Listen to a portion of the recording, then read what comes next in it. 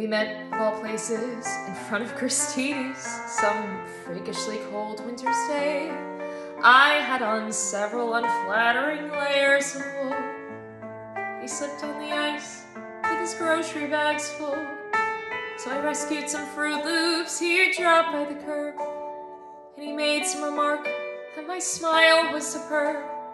I thought that was sweet, and I started to go. And he said, hey, what you doing tomorrow? Because I'll be here at the corner of Bleecker and Mercer tomorrow at 7.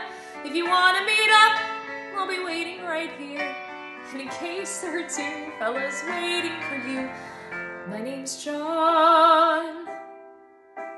He waved, and then he was gone.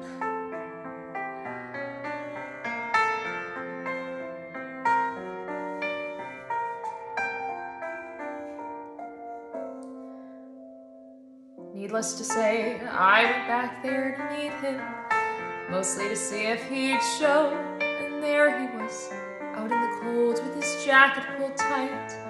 He took me to dinner and kissed me goodnight. The next week we went to this terrible play, and the week after that, drank hot chocolate all day. And suddenly, 8 or 9 months had gone by, and he said, hey, what you doing the rest of your life? 'Cause I'll be here, right beside you whenever you want me to. There is no question, there's nothing I've wanted so much in my life. This may sound immature, but I'm totally sure you're the one. And we had just begun. We got hitched in September, our favorite month, with a rock band that played in an old synagogue. And we got an apartment on West 17th Street and talked about children and getting a dog. Our first anniversary came in a flash, and we promised we'd take the day off.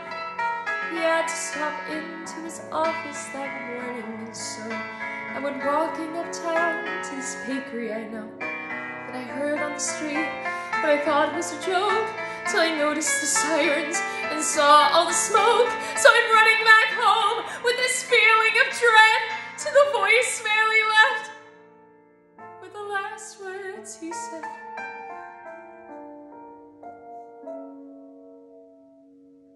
I'm sorry, I don't mean to ruin your evening by bringing up all of this stuff.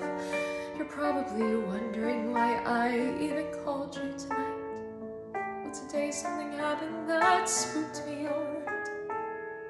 I saw a storm cloud of papers fall down from the sky, and I thought of that day, and I started to cry. That's when, sure as I breathe, I heard John clear as day saying, hey, you're allowed to move on. It's okay, because I'll be here, even if you decide to get rid of my favorite sweater. Even if you go out on my birthday this year, instead of staying at home, letting all of life's moments pass by. You don't have to cry, because I'll be here when you start going back to the places we went to together. When you take off my ring and you let yourself smile. When you meet someone handsome and patient and true, and he says that he wants to be married to you.